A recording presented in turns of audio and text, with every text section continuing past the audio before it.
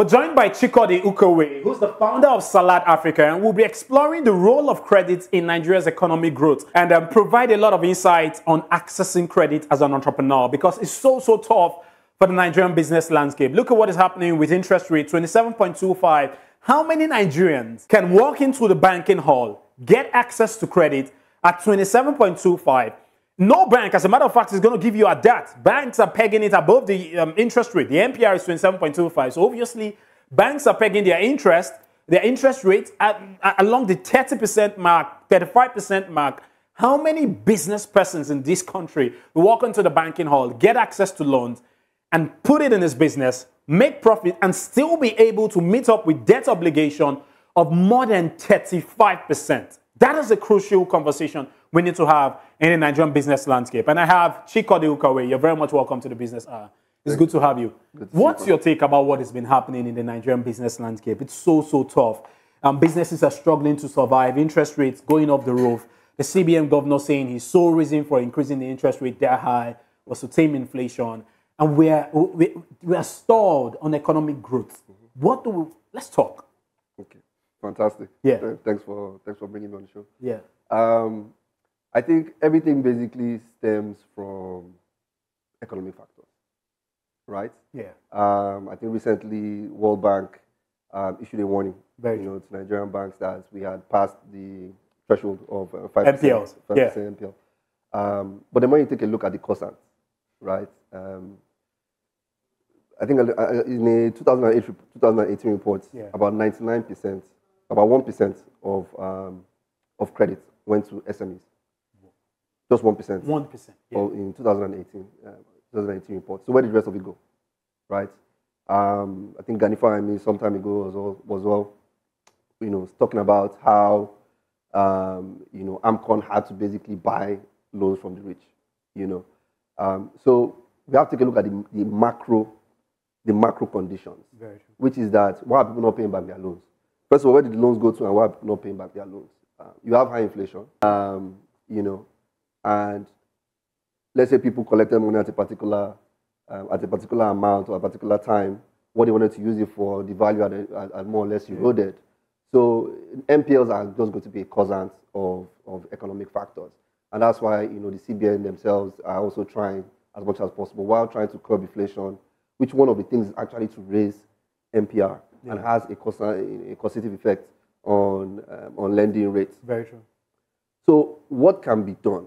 I think one of the things is that we're going to see banks giving less loans, right? Because capital cushions, capital buffers have been eroded, right? So the risk appetite to be able to give new loans is going to reduce. So for the SMEs and for the businesses, one, they can always look to alternative forms of funding.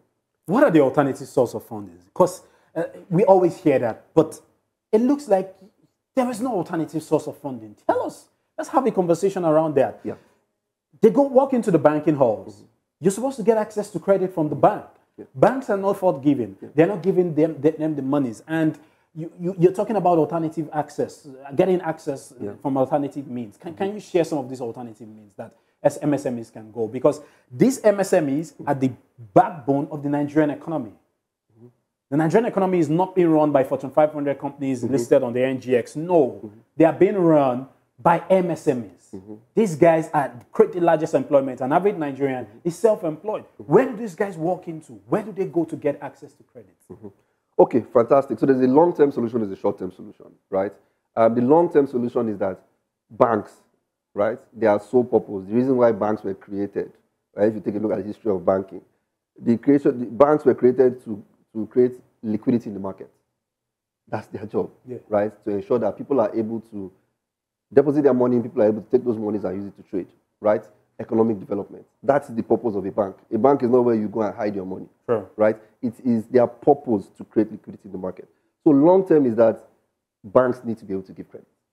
There is no utopia in which we find a way around banks giving credit. So we have to be able to fix that. Why are banks unable to give credit today? Fundamentally is our credit infrastructure, right? Our credit infrastructure is what informs our banks two things about a person or about a business, which is this person's capacity to pay back and this person's willingness to pay back. That is usually summed up in a number called a credit score. Okay. Right? A credit score is where different data points are aggregated, right, based on somebody's lending behavior. Right? But it's difficult to aggregate somebody's lending behavior when the person has never lent before, which is why we're chatting about financial inclusion. Sure. I can't make a profile about you if I don't even know who you are. Well, we're talking about identity management. Yeah. Right? So there's different layers, both from the private and public sector, that needs to be done for us to build our credit infrastructure. Now, this current administration has done something intelligent. For instance, if you Google or you ask ChatGPT, how do you solve Nigeria's credit problem? It would possibly tell you a 5-point agenda. Yeah. One of which is to strengthen, to unify our credit infrastructure, our credit scoring system, right? Number 5 will somewhere be around education, because we are in an environment where predominantly borrowing is seen as bad. Very true. Very true. So it's typically a 5-point agenda, and this current administration has created something called the Credit Corp, Nigerian Credit Corporation, where their mandate, the 2 points in their mandate is number 1, to basically, so they have a 3-point mandate. First one is to unify the credit scoring system. All right. So let's find a way to be able to identify people, give them credit scores, which gives lenders more confidence to be able to lend. Number 2 is to make not cheap, but more affordable capital affordable to the people, open to the people who want to actually lend to the end users. Oh, yeah. And then the third one is education. So that's their 3-point agenda. That needs to be done. In the meantime, what do we need to do? We need to innovate. But that's what you're doing. Yes. I love the idea of innovating. Yes. It's also very tough in subterranean, because you talked about education. Yes. You run a neobank. I love to put it that way. And that's why we're having this conversation. Mm-hmm. Why is it difficult so for instance, you want to give credit to a business person. They walk into your facility, Salad, and they ask for loans. And what would you be looking out for from the MSME that will make you give them money? And that what would you not be looking out for that will make you not give them money? What will qualify them? What wouldn't qualify them? So entrepreneurs understand what they need to work on, what they need to do to be able to get access to credit, because that's the fundamental. Yes. Fantastic. So first of all, what Salad does is we're a technology infrastructure company. We're not a bank. Okay. Right? And rightly so, because we have very, very good banks. If you Google top 5 banks in Africa, about 1 or 2 Nigerian banks will be there. So the problem is not the banks themselves. They are very competent, some of the most competent people that you'll meet in Africa. The problem is the infrastructure in this area, right? And that is one of the things that we are looking to do. Okay? What Salad does is that we meet SMEs, right, at the point where they can be, where they can be easily qualified. So you have SMEs on one side who are very competent people doing very remarkable things, backbone of the economy, largest employer of labor. On the other side, you have some of the most competent people in the banking industry who are pretty liquid. So why can't they transact? It's because this person is unable to qualify this person. Very simply put. Why is this person not qualified? Because you need credit data. You need credit data. You need to be able to tell the capacity to pay back and the willingness to pay back. One of them is tangible, which is, look, I can tell your capacity to pay back, which is I can take your bank statement, I can see that, okay, if I borrow you money, you're going to pay back. But the willingness. How do you now judge the willingness? Okay, good. Fantastic. Yeah. Okay, so one of the things that we do is that for SMEs are unable to get loans from banks, but then they are using platforms, they're using digital platforms to conduct their businesses. Yeah. We go to those digital platforms, right? And we assess the credit worthiness of these people through their behavior on those. Some of them are even non-banking platforms. I have a farmer who consistently supplies 2 million naira a week worth of maize, right? Yeah. But is unable to walk into a bank to go and get credit.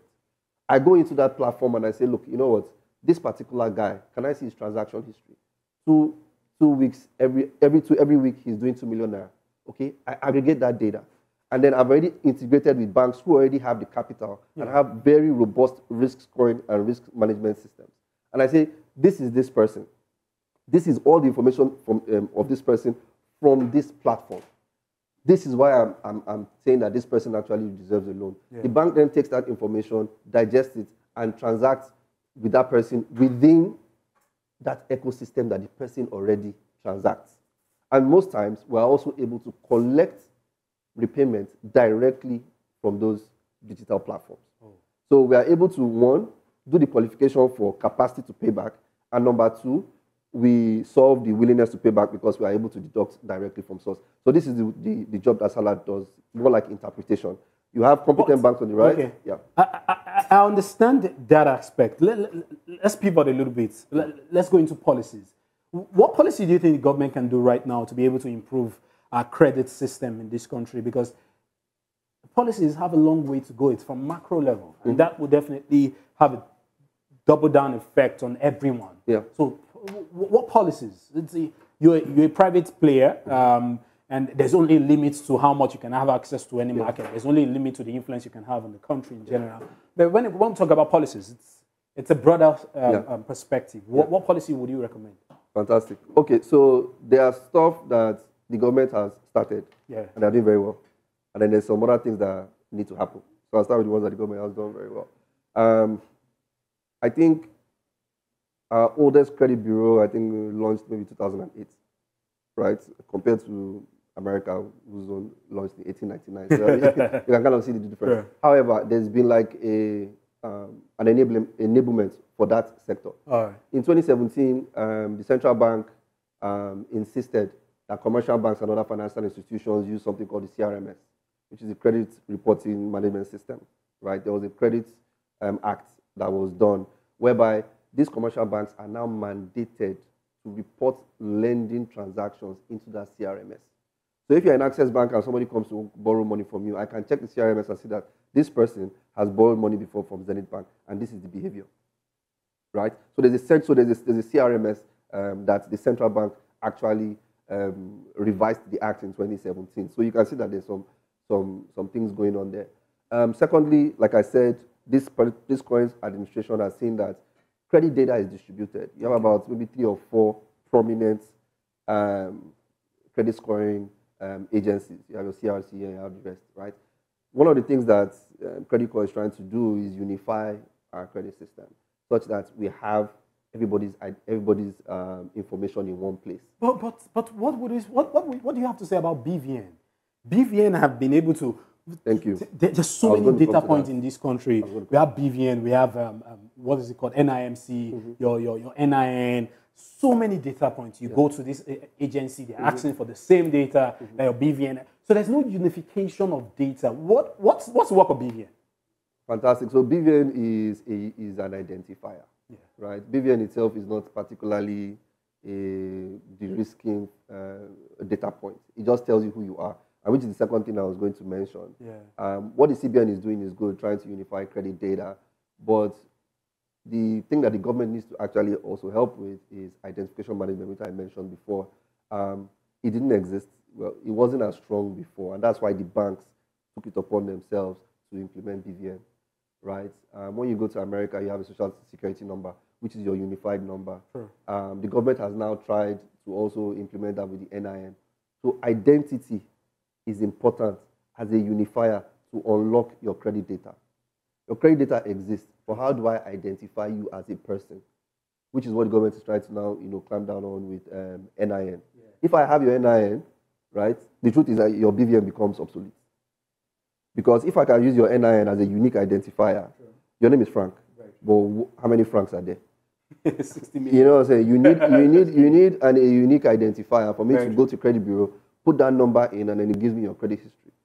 That is what the NIN is actually supposed to be. But before that, the banks took initiative upon themselves to create the bank verification number.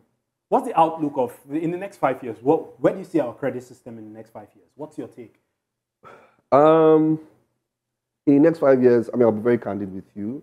I don't see, so let me talk about the infrastructure part, which again, anything I mentioned on this show, the infrastructure is the key to unlock. Okay. On the infrastructure point of view, I see that there will be improvements with the work that this current administration has seen that needs to be done on the credit side of things.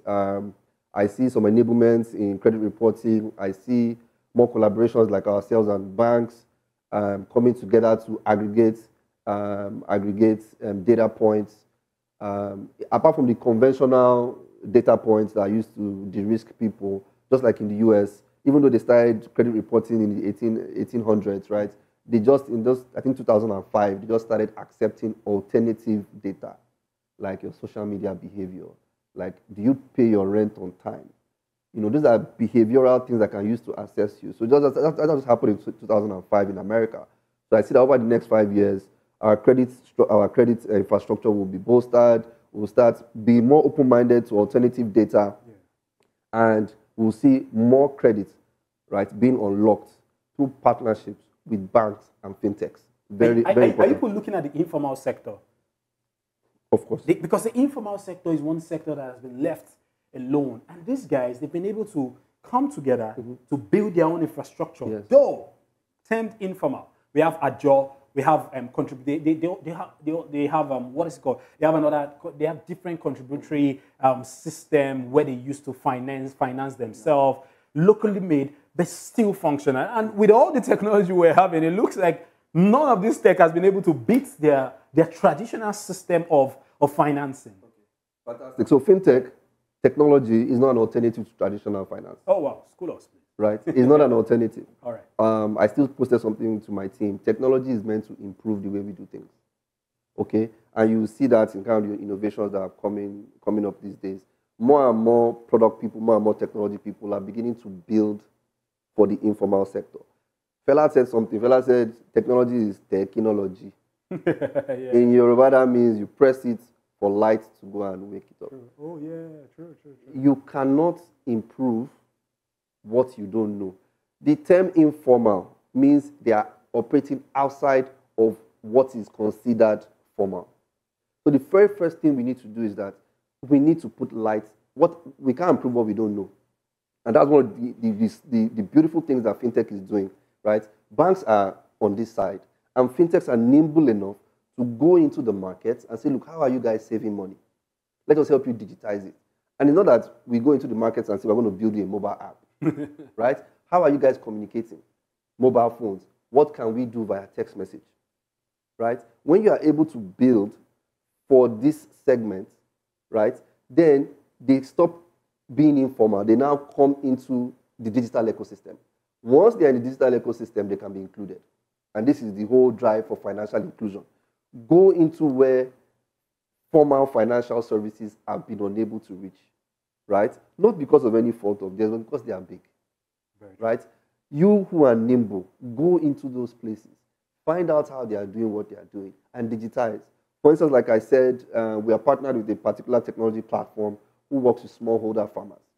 They help them to connect them to two people. One is the end user, so from farm to home, right? And the second is to large corporates who buy in bulk for export, right? Because of technology. They are able to aggregate these guys into a same place, aggregate them into a warehouse, right? Pay them through financing, which is one of the things that we connect them to. Pay them through financing. Let them live quality lives.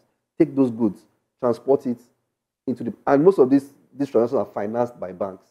But if the work that if Salah didn't do the work they were doing, that transaction would be absolutely absent to the bank, right? So fintechs have a very large part to play in the next 5 years to go into where is most needed and build for those use cases, as opposed to building what has worked in more developed markets. We need to build for this market. And once we are digitized, then we can empower.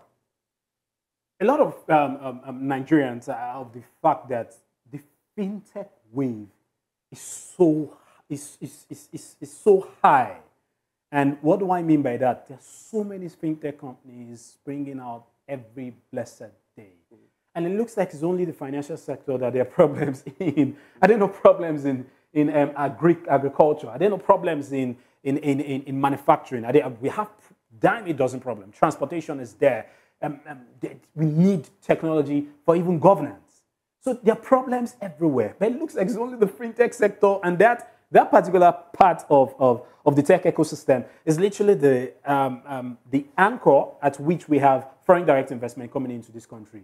Can't it be decentralized? I want to use the crypto word now. Let's decentralize this innovation to other sectors. Okay. What's your take about that? Fantastic. First of all, I do know that there is some, I won't call it decentralization, but there's some attention paid into other sectors. But you are very right. Fintech is the bulk of it.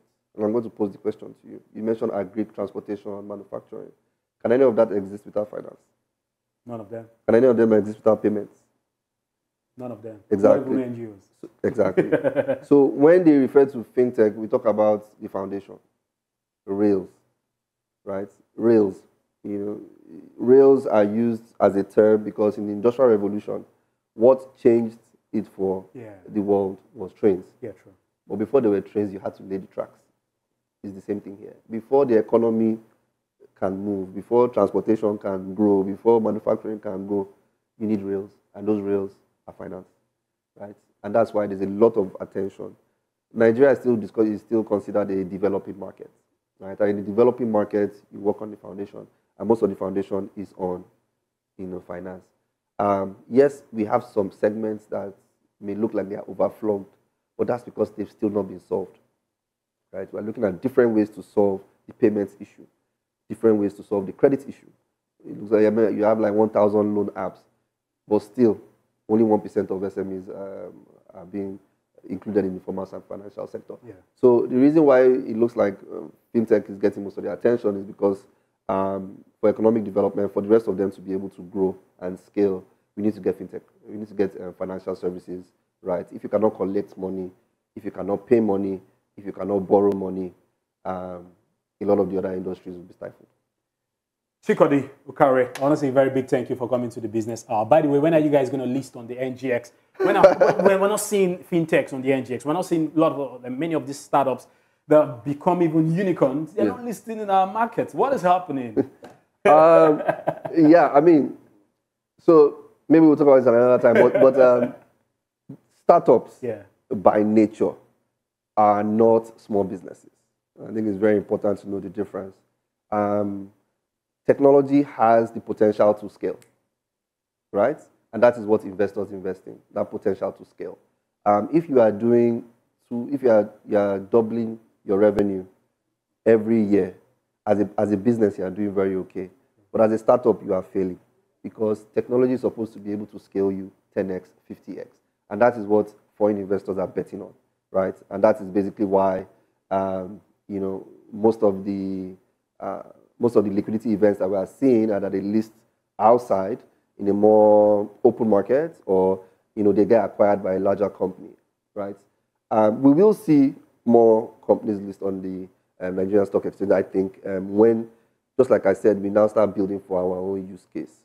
A startup launches today, and in 3 months, they say they are expanding to Kenya and Uganda. You've not solved your Lagos audience. What are you going to go and do outside, right? But then you need to scale.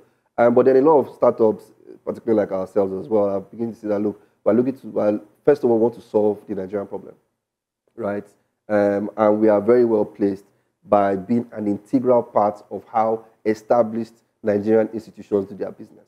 We are not working in competition to the banks. That's why I quickly corrected you that we're not a neobank, right? We are more or less like an extension for banks. We have aggregated so many banks, and we are now their agent for going into digital platforms where they are unable to reach, aggregate data at the point of transaction.